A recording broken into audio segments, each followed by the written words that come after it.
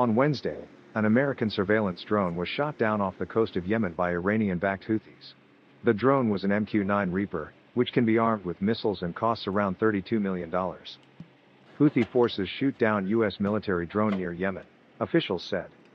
The attack is the latest on U.S. forces in the Middle East, where the Pentagon says Iranian-backed groups are seeking to take advantage of the ongoing Israel-Hamas war.